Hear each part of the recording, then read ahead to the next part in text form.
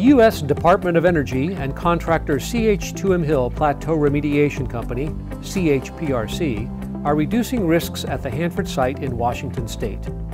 In May 2017, workers stabilized a partially collapsed waste storage tunnel and prevented the potential release of contamination. The team is now poised to address a second tunnel that could potentially collapse.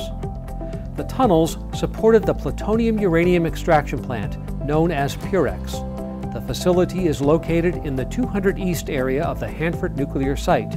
Scientists used a chemical process to extract plutonium from irradiated fuel rods at PUREX from 1956 to 1972 and again from 1983 to 1988.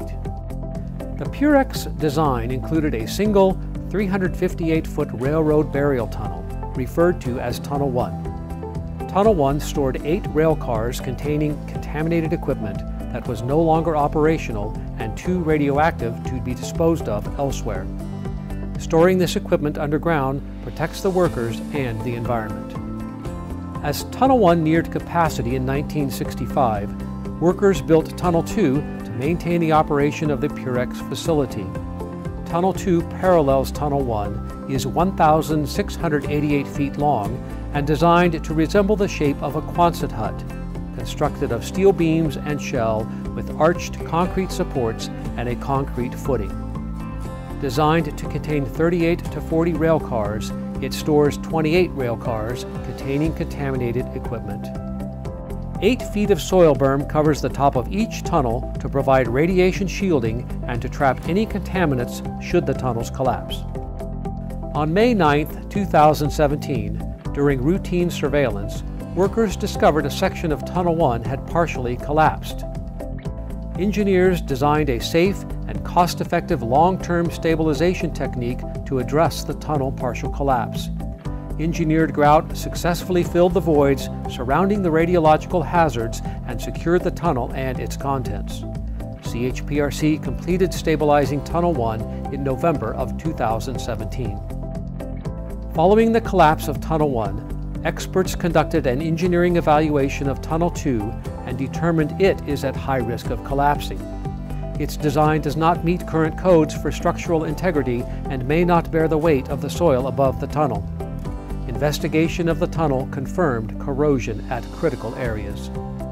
The success and lessons learned on the Tunnel 1 stabilization project have been incorporated in the planning for Tunnel 2 stabilization and are anticipated to improve the project. Tunnel 2 has 17 riser ports with concrete plugs located at approximately 96-foot intervals the length of the tunnel.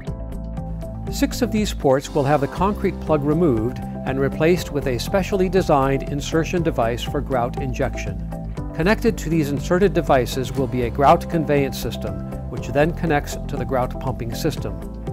The grout conveyance system provides workers the ability to connect and disconnect the pumping system at ground level, eliminating the hazard of performing work in an aerial lift and at elevated heights over the tunnel. All of the riser concrete plugs have a 3-inch steel observation port located within the center of the plug. This port is large enough to install additional lighting to optimize the functionality of the camera equipment, providing continuous monitoring the entire length of the tunnel during grouting. A passive ventilation system will filter the displaced tunnel air during grouting. This system utilizes HEPA filters and connects to a riser located on the north end of the tunnel.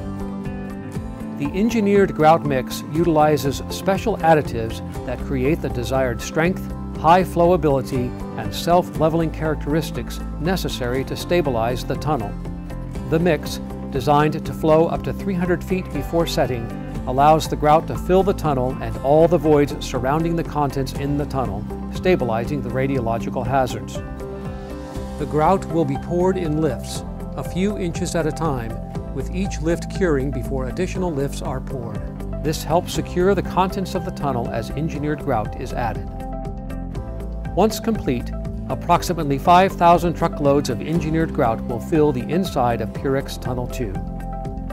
Grouting PUREX Tunnel 2 will prevent potential failure of the tunnel, provide additional shielding against radiation, and control contamination to ensure the protection of human health and the environment, while not precluding final closure and cleanup decisions.